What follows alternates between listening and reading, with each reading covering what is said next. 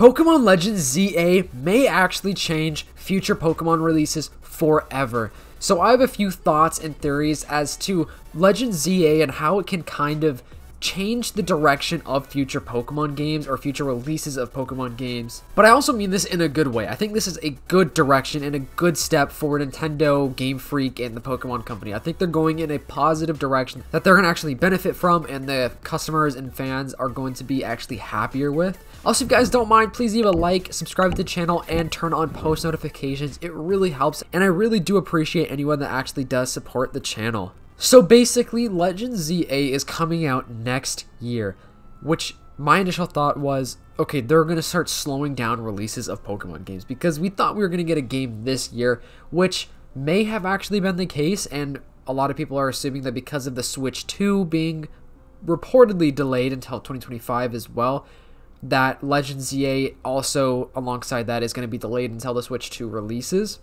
But basically, if they're taking more time to develop the game and they're expanding the release schedule and making it release next year rather than this year, it means we're going to go 2 years. It means we're going to have a 2-year break in between new releases of Pokemon games. I'm not counting the DLC for Scarlet and Violet because that was cool, but that's not a new game. That's just a DLC. That's additional gameplay to Scarlet and Violet. So Scarlet and Violet came out in 2022. In 2023, we had no Pokemon game, and then 2024, as of right now, we have no release for Pokemon game.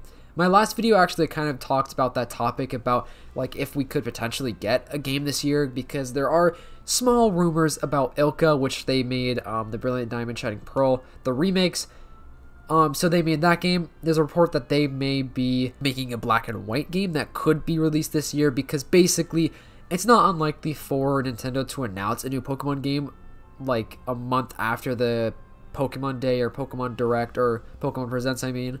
But I obviously hope we do not get a game this year. I don't want a black and white remake, especially I don't want a black and white remake yet because I feel like it'd be rushed, especially from Ilka. I feel like they would need to go with another company or just really put their effort and time into that game.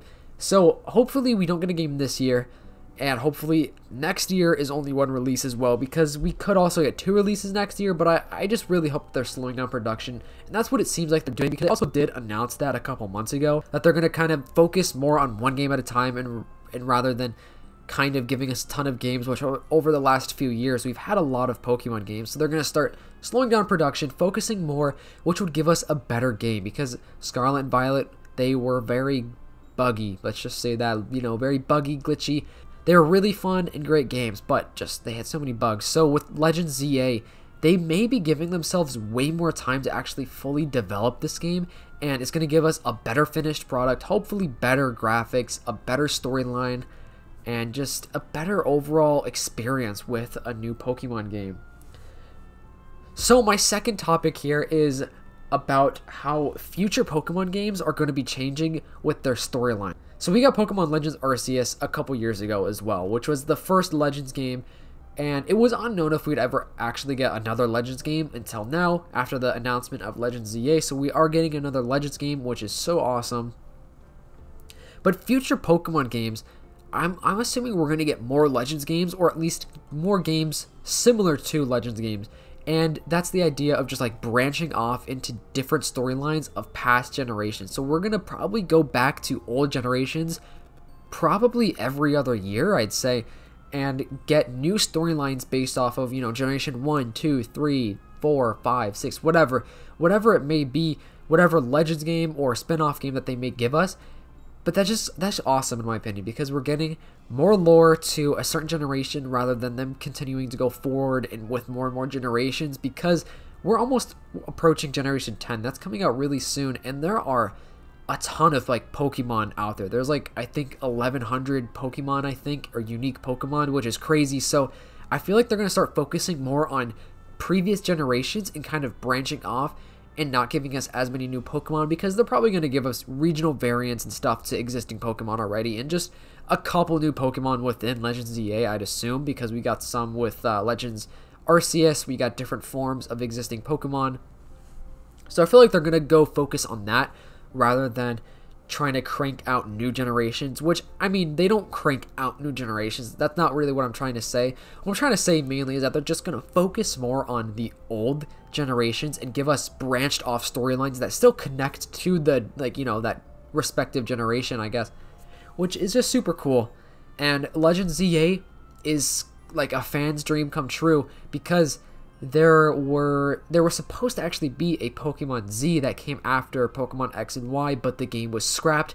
If I'm not mistaken, I believe the game Pokemon Z was already in development, or they were writing it or something like that. And then something happens where they just stopped and actually never released Legends, or not Legends, my bad, where they never released Pokemon Z. So this storyline could be kind of based off of that. I feel like it's not entirely, though. I feel like Legend ZA is going to be completely different than what Legend Z was originally going to be.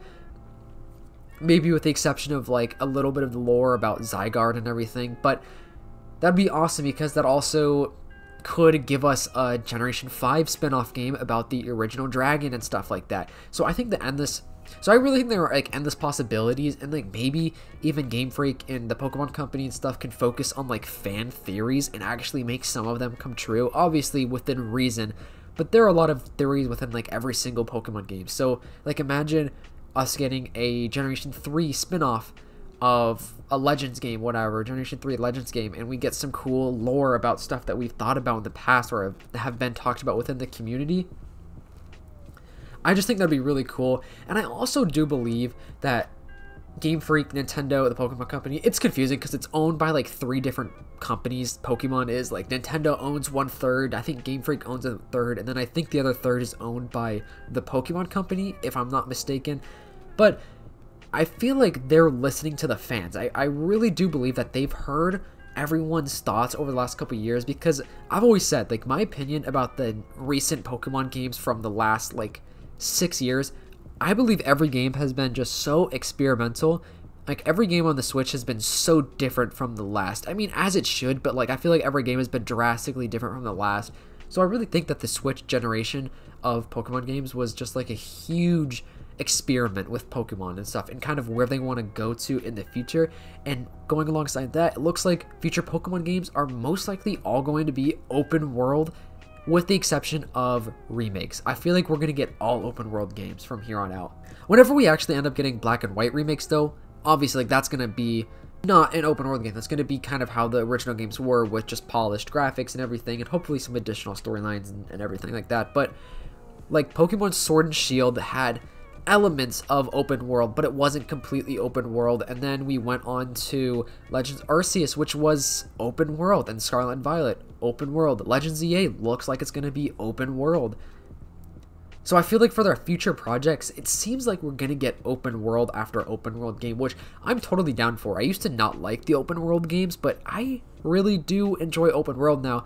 My only complaint is with some open world games is that there is almost too much in the game. Like sometimes like an open world game can take like 75 hours to beat, which I guess isn't a bad thing if it is a good game, but there are a lot of elements that go into an open world game. So I'll talk about that another time, not in this video. But with Legends ZA, if it's released on the Switch too, I hope that means there's better graphics and just better gameplay, and I really hope that game looks amazing, because my concern with that game is that it reportedly takes place in the city of Kalos. Like, it's there may not be a ton of nature and like grass areas. I mean, I'm assuming there will be some. There has to be some. There can't just be nothing. It can't just be only city, in my opinion. But my worry with that game is it's gonna look so gray. I feel like it could look gray just with buildings, concrete. So I'm really hoping the graphics portray something unique and bright and fun and open for us to like explore and actually really be interested in the surrounding areas. So I hope it's not just kind of like I hope it doesn't feel confined, is what I'm trying to say. But I really do feel like future Pokemon games are changing for the better. I mean, a lot of people can debate whether or not open world is better or worse for Pokemon. Personally, I'm all for it. I think they're great.